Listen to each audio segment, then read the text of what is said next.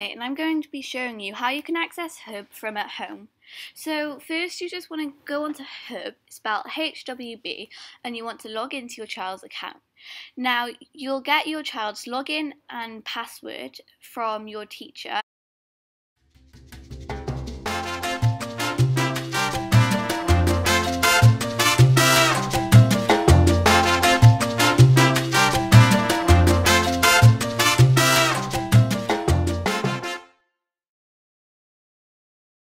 It may take a while to load, but that's alright. So next you just want to go into Office 365. Now this is where your child can hold all their PowerPoint presentations, their Word documents and their emails.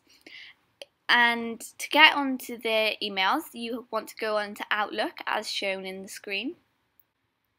And then you'll be able to see all your child's emails from their teacher or peers. And here are all the other apps that they can use. Next, for their assigned tasks, you're going to want to go into Google for Education. Keep in mind that this is still in their Hwb account. You do not need to log out while you're doing this. Remember to use your Hwb account email. Again, you'll get this from your teacher.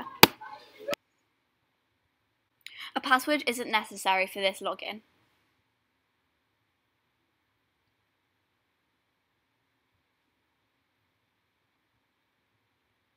You want to go into your child's class, so this might be Hwb, Havren, Thor, any. And then you'll be able to view your child's classwork in the top tab called Classwork. Then it will have all your child's listings and everything that they've been assigned by their teacher.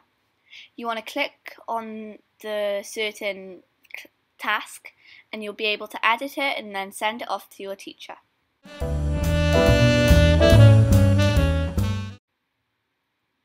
If you have any questions, make a comment in the class journal like this.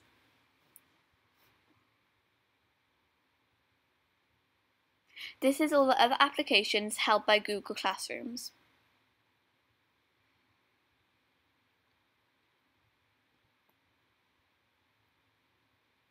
Make sure you log out once you're done with everything.